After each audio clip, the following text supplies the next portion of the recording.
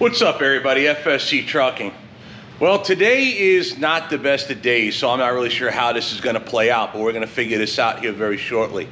I'll give you a real quick recap. Yesterday I did a live video regarding my son and his fiancee Lydia's 99 Chevy Suburban, GMC Suburban that I purchased for them as a wedding gift. This way the young couple doesn't have any debt and no strings attached, no co-signers that might decide to yank the issue with the truck should there be, plus who needs 15 to 20 grand in debt for a tiny ass car.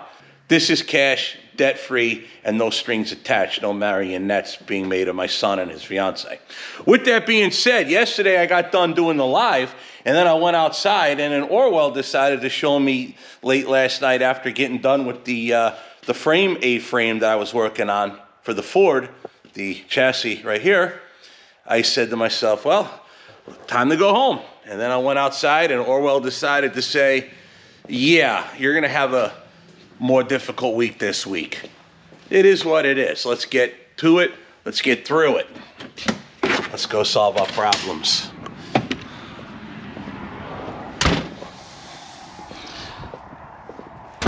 So as I came out last night, there wasn't the sunshine, I wasn't casting a shadow. I had the Hemi dually over there running, and I looked at, there's like some water underneath the truck. But that water is frozen. So it is a snow melt that fell off and melted. If that water's frozen, what's that liquid? Trouble is, it isn't a little bit of liquid either.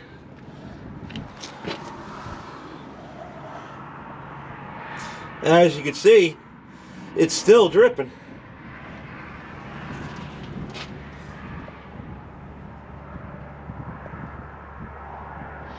Now, Orwell has multiple problems sitting right here right now. Number one, it's cold out. It's in the neighborhood of about 28, 29 degrees. Supposed to warm up to about 38. No, about 32, 34-ish. The rest of the week's supposed to get warm. Today's Sunday. My plan was today I was going to run the APU while I worked at the shop and then fire up Orwell without doing a cold start and then bring him inside. But now it's been sitting outside for so long in the cold that the only way to get him fired up and get him inside is to do a full-blown cold start, rolling smoke, coal, the whole, bit, and worrying about whether it'll start or burn up a starter and all of that crap. And since we got the APU, we usually just run it and preheat the engine that way. Now you say, why don't I plug it in? Well, there's a reason for that. The plug is buried up underneath, and being it's so cold, the hydraulic oil for raising up the cab oftentimes freezes because there's a little bit of moisture in that still.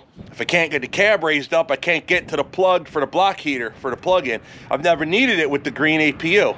Well, now if it's low on coolant, the APU might struggle and have problems because it needs the coolant to keep the engine warm. So luckily I have coolant in stock. So we're gonna go ahead and into the storeroom, get the coolant, and then go ahead and get Orwell filled. And then we're going to fire the APU, and then I'm going to get work done. I don't know if I'm going to work on Orwell today, but we got to work on something today because we're starting to have equipment failures around here, and that's not good. So let's go get our coolant and get things situated. All righty, first things first. Actually, we need that green ladder right there. It makes life a lot easier to get coolant in Orwell if we have a ladder. So we'll go ahead and grab our ladder. Now I can do this by just standing on the bumper and grabbing them grab handles, but why bother? So we'll get this done, and then we'll get the water.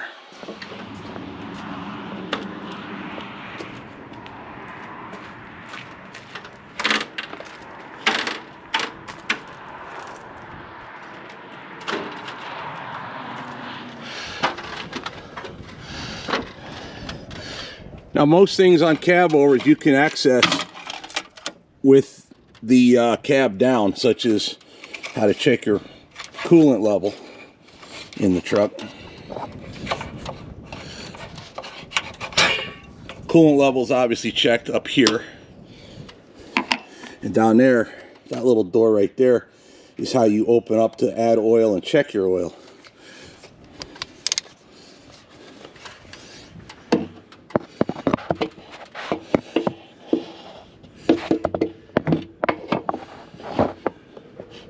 I don't know how well you can see that, if at all. there's just a splash of water on top of the tank there, so it's low. We gotta add water. Now in this truck I run Caterpillar extended life coolant, but when we put the green APU on, they had to add a lot of coolant because the coolant system got much larger with adding all the hosing, the HVAC box, and the green APU itself. So they just put regular, I don't know what brand of coolant they got, but it's the ELC, but it's the extended life coolant, meaning it's pre-treated, but it doesn't have, it's not the Caterpillar one that I run. So the coolant was a little old. When's the last time? I probably put coolant in this truck probably 2 years ago. So I'm gonna replace the coolant anyway. Now I do have the, for lack of a better term, Bobo brand, Fleet Farm ELC red coolant for these. That's the same as the Caterpillar. It's not the Caterpillar brand coolant. I think Caterpillar probably has the better coolant of all of it, but either way it's the right stuff. So we're gonna go ahead and fill it up with that, and then we'll fire up the green APU, get some work done, and when Orwell's warm, we're gonna fire him up and get him indoors. Then we're gonna figure out, okay, what is exactly wrong with Orwell and how do we solve its problem? Is it a hose? Now that's the other thing too I wanted to mention. It was not leaking while I was on the road last, at least not that I noticed.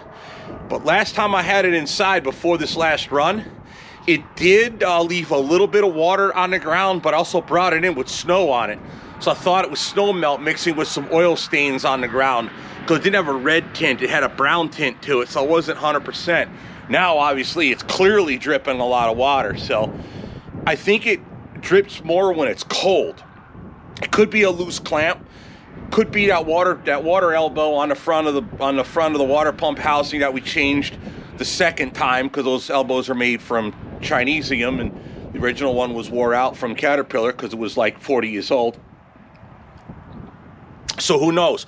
Could be a water pump, could be a chafed hose, unsure.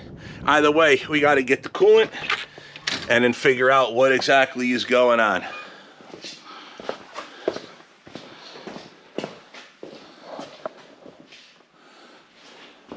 There we go. This is, do I add water to this stuff or not? I'm trying to remember. Yep, says right there. Add a 50-50 mix of Fleet Charge SCA, pre-charged coolant, antifreeze concentrate, and water to the reservoir marked on the reservoir tank. Excellent. Now we know what we need. So we need this and an empty one. Well, we'll just dump this in there and then get an empty. Trusty funnel. Well, that works out almost perfect. A little flip on the end of the funnel holds it from going in too far.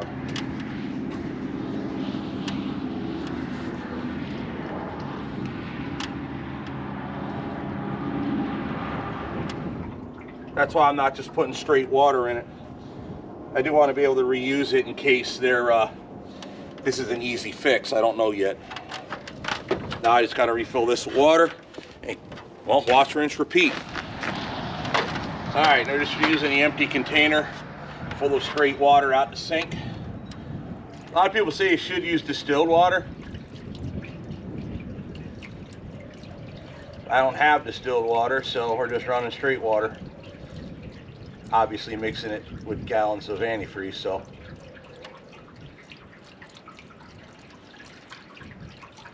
I don't need to fill it, but I do got to get enough in there to make sure that the APU doesn't run without it. Otherwise, the APU will overheat and shut itself off, and I will be wasting our time.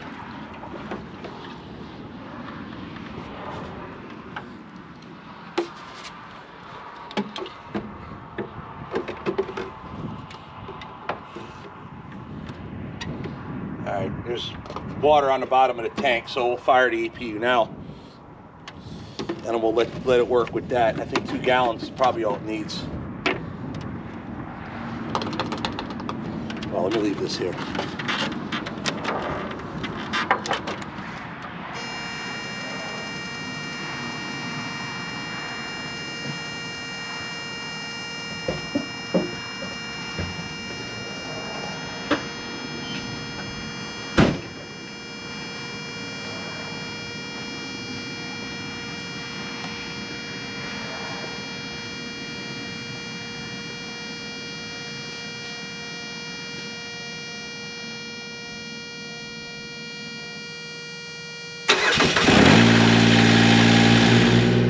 Alrighty, boys and girls, here it is. Green APU fired right up just as expected. That unit is bulletproof, man. It never fails me. So with that, we're gonna let it warm up the engine. Then we're gonna fire up Orwell, and we'll get on with today's video. See what we broke or what broke or whatever. Alrighty, everybody. So I was just actually listening to Tim's live. Tim Gentry was doing a live, so I took a break, watched that for a little bit, let Orwell heat up. I'm getting ready to crawl underneath that truck and just stick my face on it, see if I can't figure out where the leak is. Problem is, I may have to like literally lay on the ground in the water, so I'm trying to avoid that. Although I do have some boards I can lay on. But yeah, it's just, I just looked outside, it's just drip, drip, drip. So yeah, it's a pretty major freaking leak. And then of course, my plan was, and still is, I wanted to clean up the shop a bit, because yesterday I got done doing the live. I still got my tripod right here. I finished the A-frame, put the Ford's frame, the tail end of the frame on there. We'll get into what that was for if you guys haven't figured it out or watched previous videos. That's the thing. But it seems like Tim's got the same problem I do, where it's just like everything's getting needy. Luckily, the Hemi dually and Jen's Mercedes are they're new enough that I don't have a problem. Now, granted, the pickup, now granted, the Hemi dually's brand new, and the Mercedes, what's it got, like 76,000 miles, so it's pretty new. It's 14, so it's about almost 10 years old. And but either way, they're not being needy yet. Knock on wood. But yeah, they're doing okay. The issue is everything else we're involved in. So let me show you what I got to do, and I'll figure out how to actually progress here. So here's my thought. What I want to do is move this car over here. All this stuff's gonna have to be, because I got to get everything in here, right? So that car's got to get moved over here. This stuff's got to get moved. This is stuff I took off the Cabover Ford, obviously. So this stuff can be moved. Not sure 100% where I want to move it to, but that's got to go. It's basic straightening I have to do.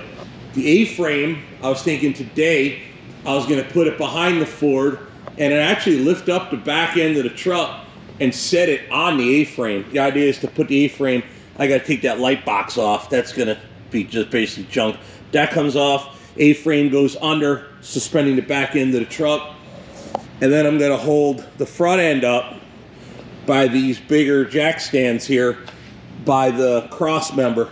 Hook them up here and here, because with this frame rail missing, this axle is going to dangle, because that mount will just be, you know, your spring shackle mount, that's just going to dangle there. So that's not going to work. So you can't hold it by its axis. It's got to be held by the frame. That way it's nice and straight. That's what this A-frame is for right here, so that it can hold the weight of the truck as it gets built. Also, I want to be able to hold up the chapel trailer while we replace the landing gears and the cross members over the landing gears. So that's that. The problem with the chapel trailer, obviously, is everything underneath became storage, and we're trying to, I got room here to work. So the idea is I have to get, Matt and Lydia's Suburban has to stay inside to get worked on, cleaned up. Plus, I don't want to leave it outside because I don't want the catalytic converter stolen out of it. This obviously has to stay inside. This stuff has to come apart. That's the diffs for the Ford that came out of the 352. And there is room on the other side of the 352 by the air compressor, I think, to put loose Ford Cabover parts for now. That's the idea. And then, of course, once I do that, Orwell gets fired up and brought in. So once Orwell comes in, nothing can leave the shop. That's the problem, because Orwell will block up the door. This shop, only problem the shop has with cabovers is this side of the building is taller, because the roof slopes. The further towards the end you go, the lower the ceiling. You can't get a cabover to cab over there, see? It has to be done on this side of the room. So once Orwell's in and the cab comes up, Matt Lydia's Suburban's stuck inside, and that's stuck inside. Everything's stuck inside. So an Orwell, of course, is the primary thing of which we make our money. So Orwell's next on the list being needy, but I'm not working on him outside. However, I'm gonna go outside and see if I can determine where the leak's coming from and what the heck is going on. Let's see if I can get this done.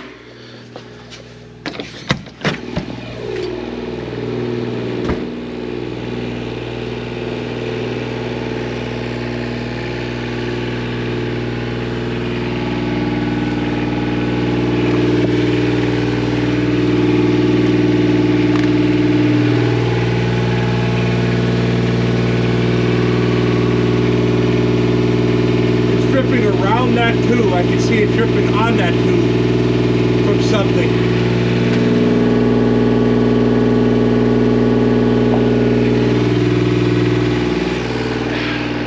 Alright, figured it out. It's coming out of that damned elbow. It comes off front of the water pump housing, sends water up to the water air cooler. It's like an air-to-air, but the charge air-to-water cooler. It's not a like a regular air-to-air. It sends the compressed air from the turbo through the water pipe, or like a little radiator, basically cools the charged air down using the engine's coolant to do it, and that's where it's leaking. So we did that when we put the stacks on the truck. I don't know if it's the elbow or the seal or the tube itself. And that wasn't the easiest thing to change out the last time, so I don't know. Maybe it's just another problem we have to deal with. All right, so that's that. Let's get this shop straightened up, and then we'll get Orwell fired and get him in. Oh yeah, I was going to mention this other stuff here too. So in addition to that, when we did the live with Lydia and Matt's Suburban, we backed it up. I backed the truck up and exposed this. I thought maybe it was water, but then now you can see where it's dripping more again. Now I'm looking at it, it looks more like engine oil. So apparently the kid's truck's leaking oil out the front of the engine or something in front of the engine. I don't know, I haven't even begun to look at it. So we literally just unloaded it, parked it inside, Jen started cleaning it, and that's it. I haven't really done much to it, so it's gotta go that way and then get started figuring out what all it needs.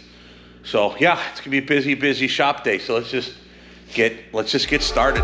It is what it is, right? Let's go.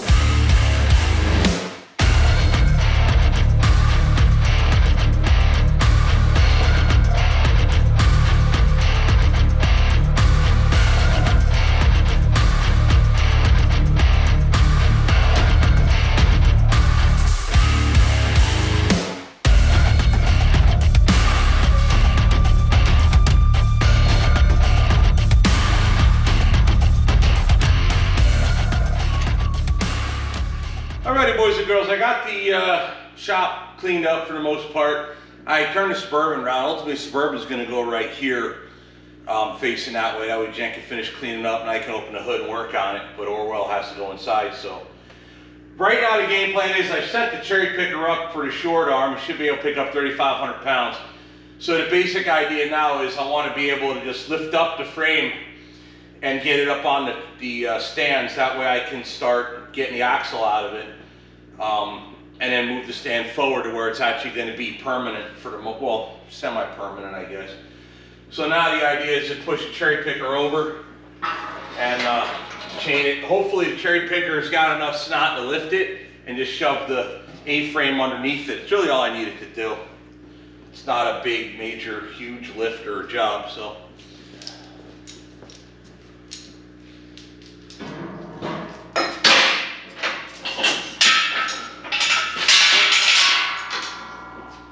Worst case, I'll put the pin jack underneath the center of the differential and lift it that way. Let's see if this crazy idea works good or not.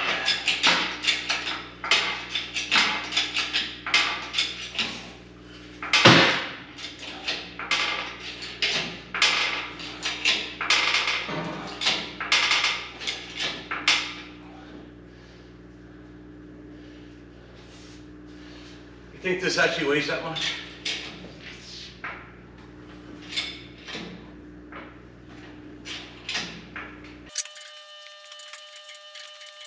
This is why I need to get that damn forklift truck bought. Got mine, a really cool one. It's high enough. Oh, not quite high enough. Now it is.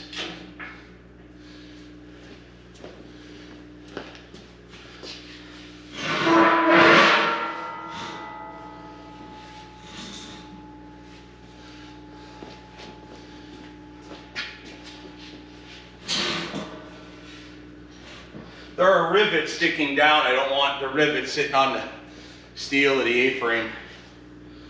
That's good.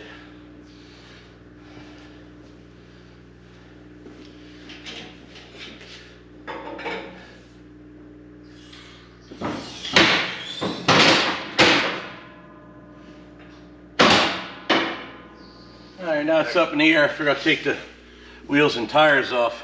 I've posted the axle and the springs and suspension on Marketplace to sell it. We're not keeping that.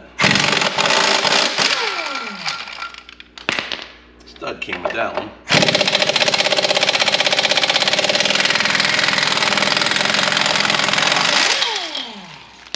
The reason I'm not keeping the hub is the axles have different bolt patterns on this compared to the other truck.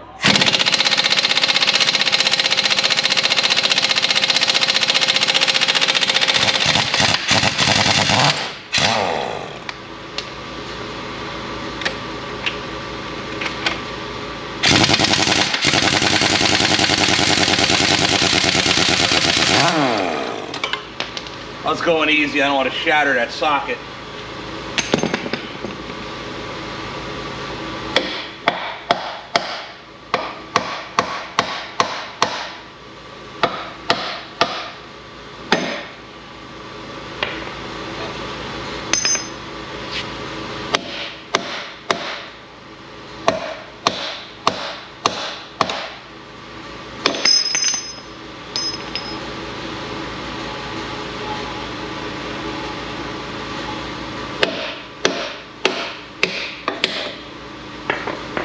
The way these work is these cleats jam between the wheel and the hub.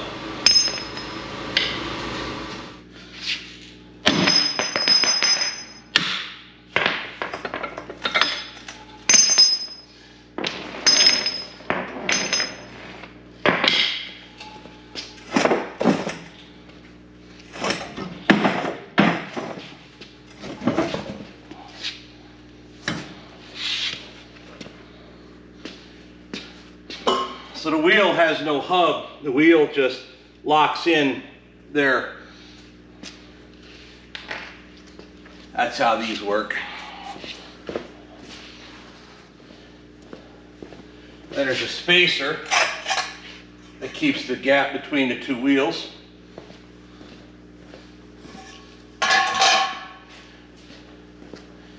And then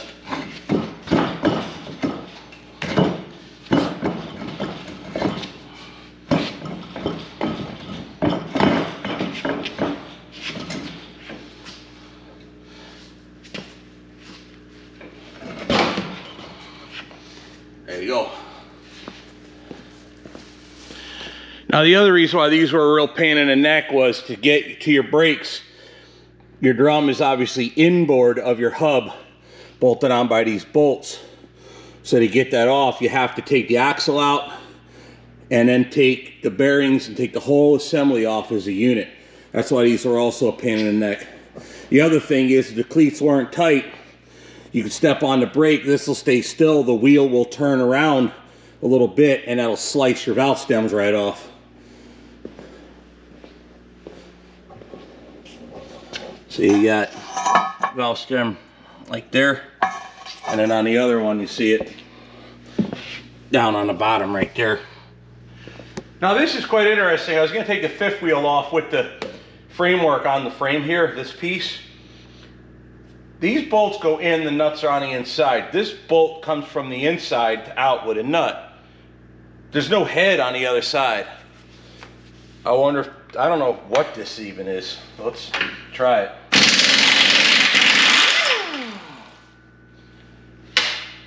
So the bolt comes off, sorry, the nut comes off, washer comes off. But look, and sticking my face on the inside, you feel for it. Oh, I feel it right there. It's kind of jammed in there. I see what they did. All right, so a good solid whomp with a hammer ought to seat that.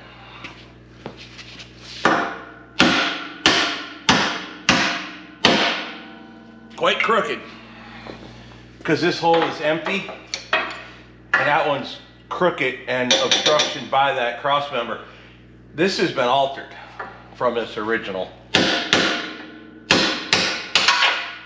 Not sure how, but it's been altered.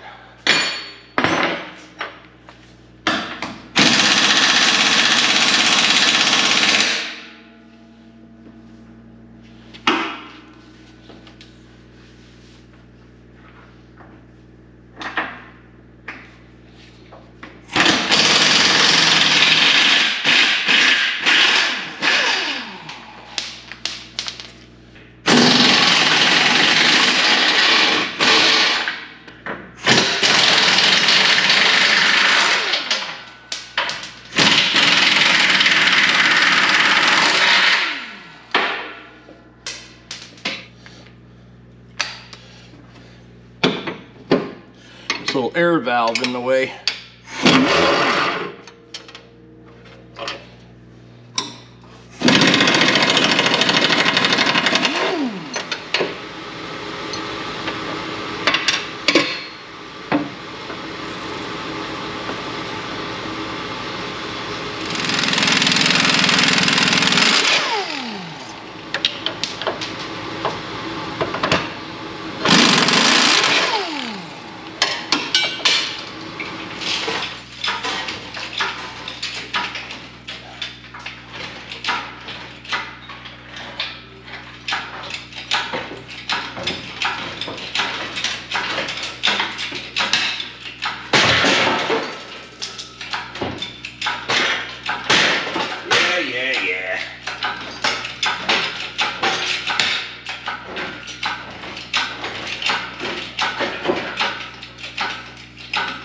Figures.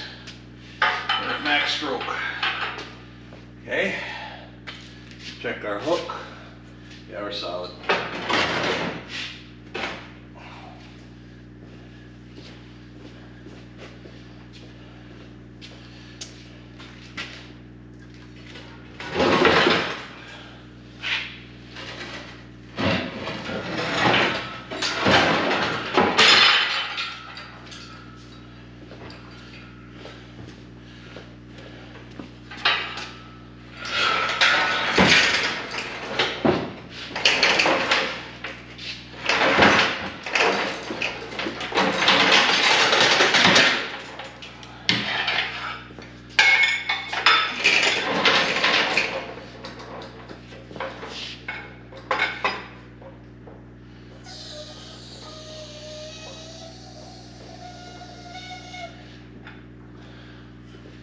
Yeah, everything looks good till you start actually taking it apart and looking at it. Using a truck for static display is not exactly good for them. So here it is. Yikes. It's an old truck life for me. It's an old truck life for me. Everything is old and rusty. Everything is old and rusty. It's old truck life.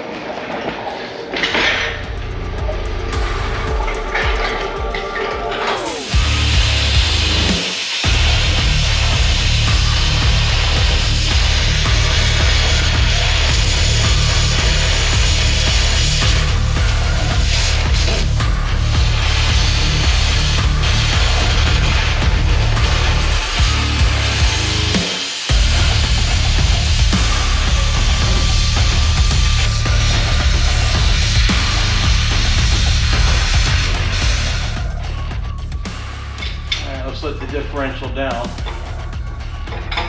See if it rocks off or if I can set it down.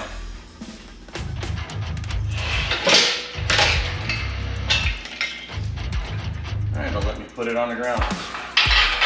That's good. Get the jack stand out.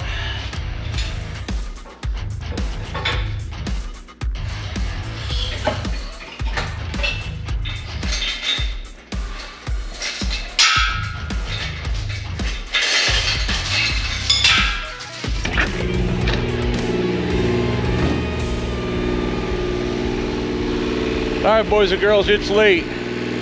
I got the shop set up. I got Snow White sitting inside. So now let's get Orwell fired up. We move the slider and get the big beast moving.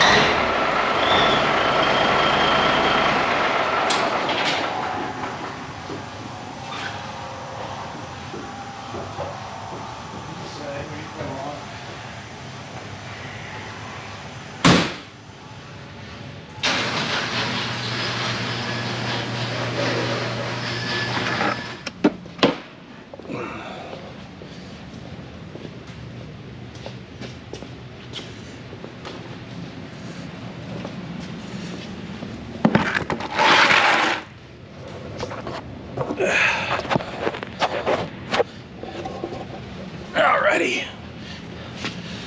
All right, well, that's it. We'll start working on it on the next video, I guess.